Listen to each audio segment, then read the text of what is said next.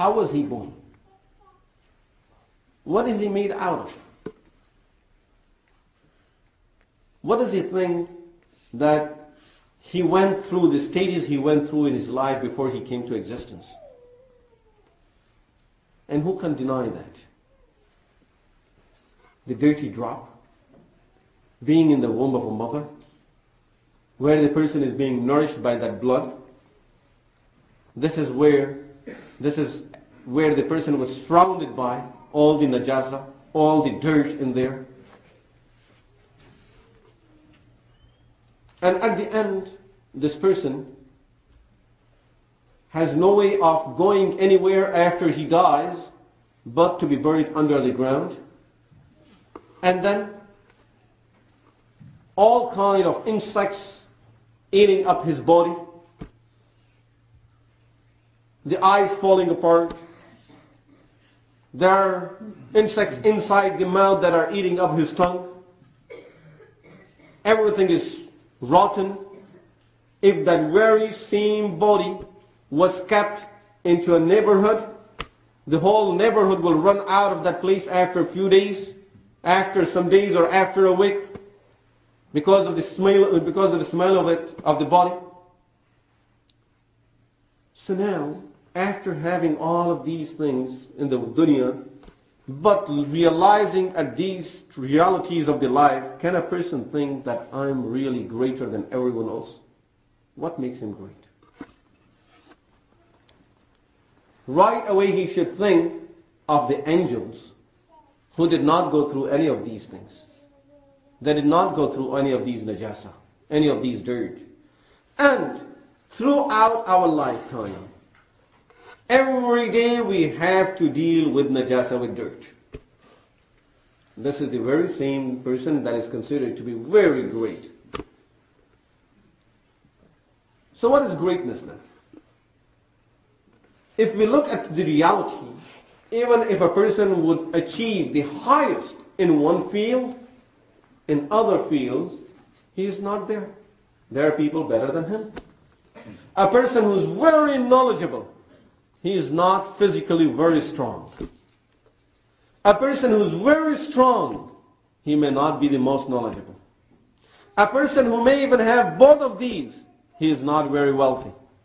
A person who has the wealth, he doesn't have honor in the community. I mean, look at somewhere in our life where we are missing something. A doctor is not a lawyer. Lawyer is not a plumber. Plumber is not an architect. And you keep on going on. So every person is something, but he is not many other things. He's missing a lot of other things in his life. So when depending on some knowledge that I have, I would say, I'm the greatest person. What does that mean? Is this a true statement that I'm the greatest person? I mean, can that be a true statement for any human being where right away a person would tell me that, what do you say about this medicine? Well, I don't know about it. So that person will say, I'm greater than you in knowing about medicine. All of a sudden a person comes and he asks me, the roof is leaking, how to fix it? No idea. So what is greatness for a human being? If it is knowledge, it will be knowledge of only one field. If it is strength, it will be only in certain level of our life and certain positions in our life.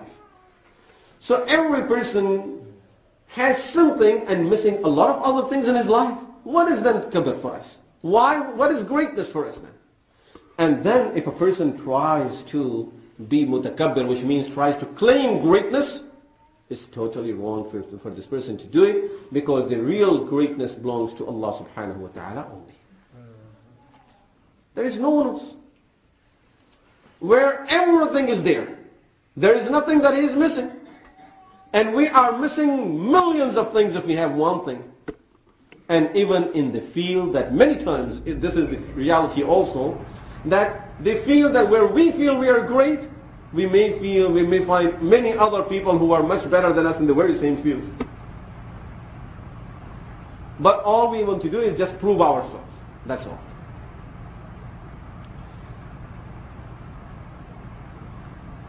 Every greatness in this world belongs to Allah subhanahu wa ta'ala. And therefore when Allah subhanahu wa ta'ala is Al-Mutakabbir, when we say Allah is Mutakabbir, simply means Allah claims, yes, never hesitate to say this, that Allah really claims the greatness because He is great.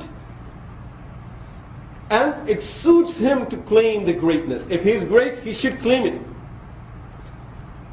And for us, since it does not suit us, it does not fit on us, we are not in that position, therefore the only thing that suits us is humbleness. These are totally two opposite things. A person trying to be proving himself great, on the other hand a person is trying to be humble. And now what does humbleness means when we are talking in this context as the opposite of greatness? Which means try to prove yourself nothing. Is not just show others that you are nothing. And in your heart you feel I'm everything. In our heart that should be the understanding, this should be the feeling, I'm nothing really.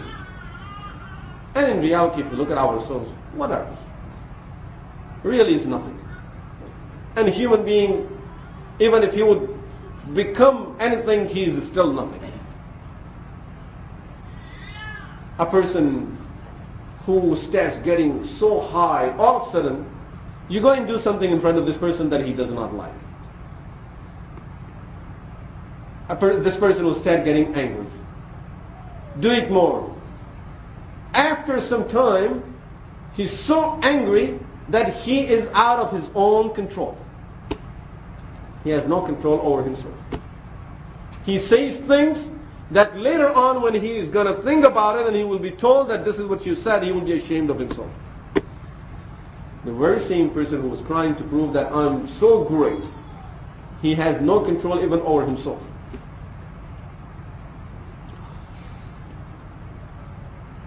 And when we look at our own souls, most of the time we are trying to prove our greatness because of certain things that we have.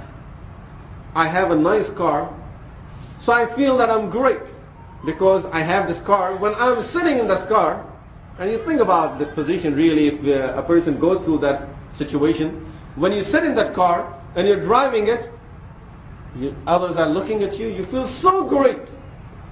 Now, the very same person, he goes somewhere, out of his car, he left the car, parked the car in the parking lot, he went inside. There was a big queue there. He's standing in the queue, and someone comes and gets in front of him. And now he feels so humiliated. I wish he knows what type of car I drive so he won't get in front of me. He wants this person to know what type of car I drive. But that person doesn't care, doesn't know, and doesn't even want to know at this time. You go somewhere, and you are being treated in a way where you feel humiliated. You want to know what type of neighborhood you live in. You wish you can tell that person somehow, you know, my house worth $1 million. You want to let him know somehow, so that because you feel that you're being humiliated at this point, and your honor and respect is through that house that you have, so you want that person to know that you have that type of house. And when you are out of that house, out of that neighborhood, out of that car, the person feels that really everyone is looking down at me. People don't know my position at this time.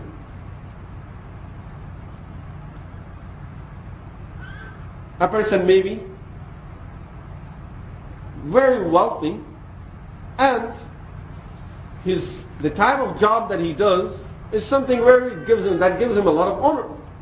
People honor him at his office, at his job, at his workplace, and whenever someone knows about it, they really pay him a lot of respect because of it. He goes somewhere, and children are playing. He says to one of those children, you know, don't do this. He says, who are you to tell me this? Mind your own business. And he feels like he wants to tell him, you know, I'm that doctor, I'm that architect, I'm that person. It's only because he's out of his office now, he's not having that respect, and he feels himself that I'm really being humiliated. And the way I can get my respect back is by letting this person know that, you know, this is what I am. I'm of this field. This is what I do in my life. How many times Don't try to hide it. Just say to yourself, I don't want to know. How many times when we are sitting in a gathering, we would like people to know what type of work I do. And when you are leaving, you want that person to know what type of car you have driven. Because when you came in, you are expecting the person to be looking from the window or standing at the door to see that car. And this is why especially you brought that car today, but he did not come out to see it. So throughout the time, there is something telling you that, you should do something where he should come out of the house and see that, okay, you came in this car. Now, all of these things that we have, whether it's knowledge that I'm proud of, or my wealth, or my car, my house. Number one, even in this dunya, in this world, we have them for a very short period. And every some time we are out of these things, out of these positions. With my knowledge, I end up being at a place where people have no regard for knowledge. They don't care about knowledge. They feel I have wasted my life by spending so much years learning. Oh, you should have come into this field of bodybuilding. Why were you studying in this school for so many years? What did you get out of it? Look at my muscles. I can't convince that person, that's it. So to that person, I'm nothing. And I thought I was everything because of my knowledge. So even within our life, although we have those things, but there is always a time when we are out of them, or we are at a place where people don't regard those things, have no regard for them, have no respect for it. But at the end, even if we have it all the time, at the end, a time would come when this person is going to leave this dunya. And when we are placed in our graves, believe me, if this is our position in this dunya, that we like people to know that what we are, our degrees, our education, our wealth, our cars, our homes, our situation in the community, our positions, and we are just proud of this and this is what we depend on, in our graves we will be so humiliated. Because we would like the angels to know that this is who I am, and they don't care. And they don't want to know. And if we tell them, it may turn the other way. Oh, okay, so you just wasted your life in that thing there. Come here, let us show you what to do. So the point is, when the kibr comes, the greatness of a person comes into his mind that I'm something because of any of these things, then at that time the person will be totally helpless and will feel humiliated himself. Just like when we are depending on certain thing, and then when you don't have it, you feel that really you are being humiliated. You drive a rental car, they gave you an old rental car. And you go to somewhere with that car, you want the person to know, this is not my car, this is a rental car. My car is a different one.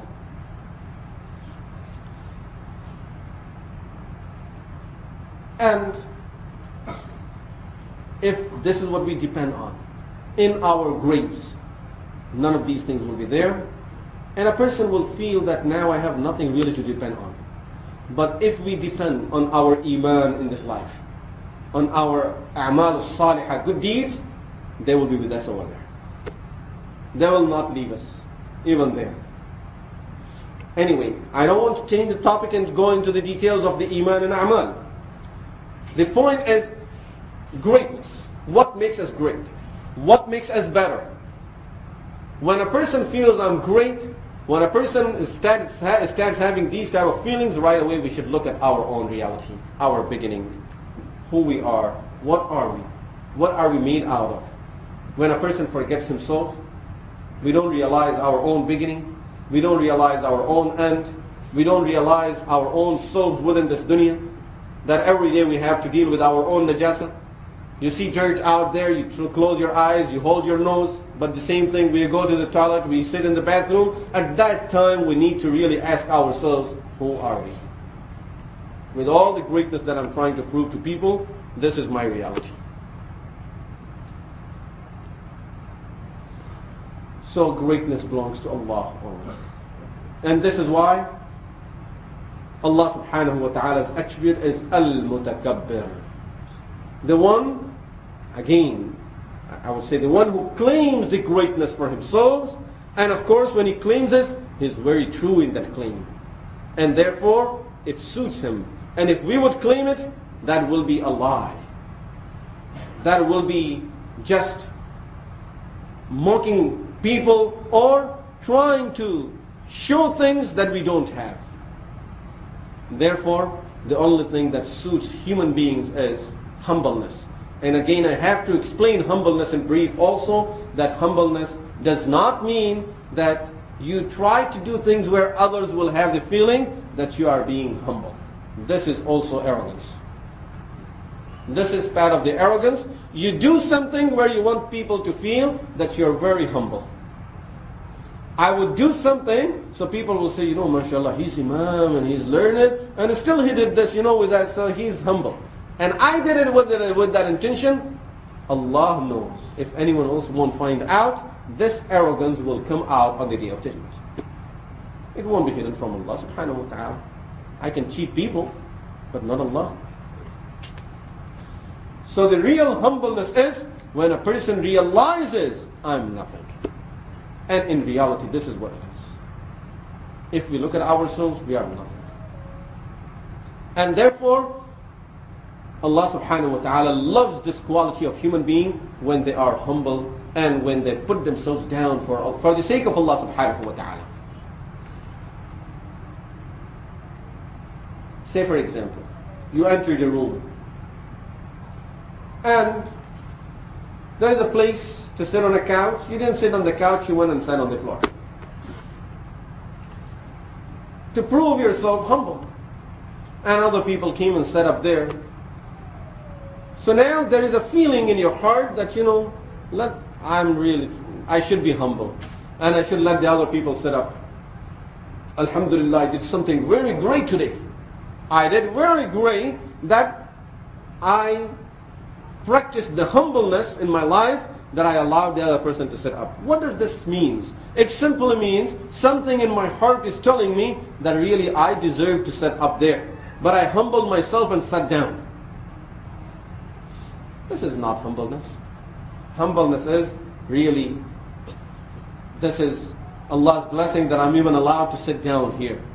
If people would know my deeds, if people would know who I am, what I have done in the past, they won't even allow me to be with them.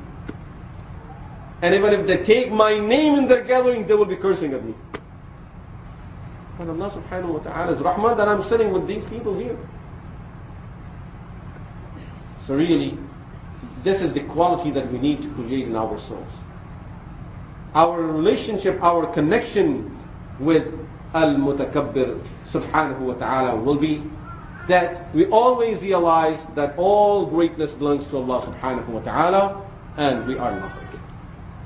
No matter what people would say about me, all the people can say you are great. This is only a rahmah of Allah. But I know myself and I know my reality.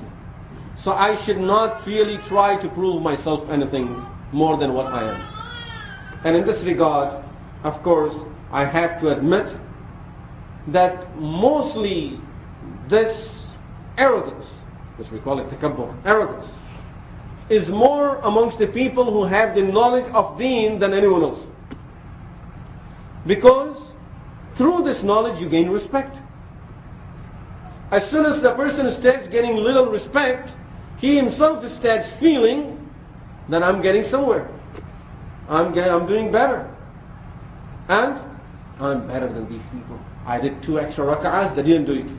I'm better than these people. Subhanallah. Who knows that the 2 rak'ah of this person may be better than my 8 rak'ahs. The reward of his 2 rak'ahs may be greater than the reward of my 10 rak'ahs. Wallahu a'lam. Never look down at others because of what you have. Never knows what is accepted, what is rejected. Final results depend on what is accepted by Allah subhanahu wa ta'ala.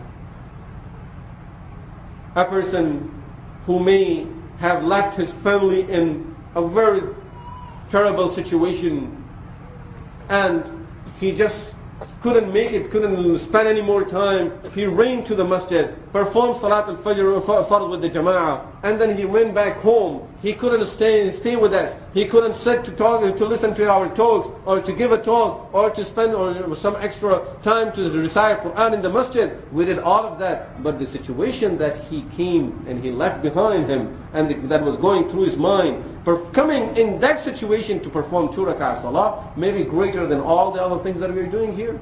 Who knows? We have no knowledge about these things. So anything we do, yes, do it. Do as much as you can. Never let that feeling comes to you that because of doing this, we are greater than others. It's alhamdulillah, Allah allowed us to do it, but that does not make us greater than others. Rasulullah sallallahu alayhi wa sallam, when he was taken for Isra and Mi'raj, one of the greatest miracles of Rasulullah sallallahu alayhi wa sallam, I'm not saying is the greatest miracle, it's one of the greatest miracles of Rasulullah sallallahu alayhi wa sallam, Isra and Mi'raj. And when Allah subhanahu wa ta'ala talked about it in Quran al-Kareem, what does he say? Subhanalladhi asra bi'abdihi. Glory to Allah, who took who? Does not say who took his messenger. Did not say bi nabiyyihi. Did not say bi rasulihi. Did not even mention the name bi Muhammad. He said bi abdihi. Glory to Allah who took his servant. When Rasulullah sallallahu alayhi wa sallam really proved himself to be the true humble servant of Allah, Allah gave him that high position there. So going on a higher position will be by realizing our real position. Then you will get that position. And if you try to go high, Allah subhanahu wa ta'ala will put the person down. Yes, many times in this dunya it may not be seen. Rasulullah sallallahu alayhi wa sallam said in the hadith, Allah subhanahu wa ta'ala on the day of judgment will call all of those people that were arrogant and they tried to prove themselves in this life. Allah will call them and will put them into the form of small ants on the day of judgment, and all the other people will be walking on them. This is the type of humiliation these people will have to go through. And then Rasulullah sallallahu alayhi wa sallam says, a type of neck will come out of the Jahannam and will say that Allah asked me to take every arrogant person and a tyrant person into Jahannam, and will start picking up all of those people and 3 people. It will say that I am bikulli jabbar, every tyrant ruler, and mutakabbir, every person that was arrogant and tried to prove himself something in this dunya, and wabil musawwirin, and every person who used to take pictures. These are the 3 types of people that I will take, and I'm supposed to pick up all of those people and throw them into Jahannam. May Allah subhanahu wa ta'ala protect us from that arrogance. Rasulullah sallallahu alayhi wa sallam says in the hadith, a person will have an atom of arrogance in his heart, will not be allowed in Jannah on the day of judgment. Until, of course, it's cleaned. In another hadith, Rasulullah sallallahu alayhi wa sallam said that Allah subhanahu wa ta'ala said, Al-Kibriya ridai, wal-azamatu izari. Greatness is my sheet. Kibriya and azama, they all both have the same meaning, similar meaning. Greatness. Greatness is my sheet. Whoever will try to take my sheet from me, I will throw him into Jahannam. With this I must remind, many times when we work towards humbleness, there will be 2 things that really will disturb us. Number 1, if a person is sincere, then he will be disturbed that I'm trying to be, but there is some feeling inside my heart that tells me you are something. You know, people are looking at you in this way. If it's just a feeling, don't pay attention to it. Don't let it disturb you. You know who you are. We know what we are. And keep on dealing with people accordingly. Rasulullah sallallahu alayhi wa sallam, in spite of being so great, such a great prophet of Allah, such a great person, when he is invited somewhere, he just goes there and eats, even to the house of the poorest person. He was invited by a Sahabi. That day, look at the humbleness of Rasulullah sallallahu alaihi wasallam. That day, that Sahabi had some extra work to do. He used to sew clothing for others. He was a tailor. So this day he had some extra work to do. And of course he had invited Prophet ﷺ. So when Rasulullah ﷺ came, he put the food and he said, Ya Rasulullah, you start eating. And he's sitting next to him and he's doing his work, sewing his clothes. And Rasulullah ﷺ eats as much as he wants, and then he said, Jazakallah khair, Assalamu alaikum. SubhanAllah, look at the humbleness. We feel that, look, he's not paying any attention to me, he's doing his own work. Why did he invite me if he didn't have no time for me? Look at the humbleness. Rasulullah ﷺ goes to a Sahabi's home. He knocks at the door 3 times. Didn't hear the reply, he goes back. How many times we find in the hadith, a woman sends a message, Ya Rasulullah, I need to talk to you. If you please come to my home. She doesn't come there because of the purpose of the hijab, and there are other men in the masjid, and she may not get the chance to talk. Ya Rasulullah, I need to talk to you. Whenever you have a chance, please stop by my house. I need to talk to you about it. SubhanAllah, and he goes. He doesn't say, no, I'm a prophet of Allah, You shouldn't call me like this. The hadith says, any person, sometime young girls, they would come, Ya Rasulullah, I need to ask you something. Okay, what do you need to ask? Ya Rasulullah, not here, in private. And she would hold his hand and take him away at the far corner of the street. And Sahaba are waiting in the masjid. And he goes with her and he listens to her and he pays full attention to her and answers all of her questions. When she is done, he would come back. That is Rasulullah sallallahu alaihi wasallam. For us, a person gets to a little position, I don't want to eat with you. And then I want to keep my position higher. And I want to stay always, keep my distance from you people. SubhanAllah. If we are following the steps of Rasulullah sallallahu alaihi wasallam, then we need to see these things in our lives. It's not to judge others. Don't judge others. We need to look at ourselves. These things, our deen, our ilm, or whatever else we have, should bring more humbleness to us. Should make us closer to people, not distant from people. And unfortunately, another thing that we see, with a little position the person has, just feels that everyone should pay me higher respect now. This is a sign that scholars always mention, a sign of arrogance. That whenever you feel that this person should have treated me in much higher way, much better way than it is. Yes, if a person humiliates another person, it's different. But in a normal position where he feels the way he treats his own friends, the way he treats his people, if he's treating us that way, alhamdulillah, mashallah, very nice. So expectations that, okay, I should be treated this way, and when I go over there, they should do this for me, and they should plan this for me, and they should invite so many people for me. These are all signs of arrogance. We should always try to look at these things and treat this disease, one of the major diseases, kibr, greatness. It only suits Allah subhanahu wa ta'ala, and it belongs to Allah subhanahu wa ta'ala. أقول قولي هذا وأستغفر الله لي ولكم ولسائر المسلمين والمسلمات وآخر دعوانا الحمد لله.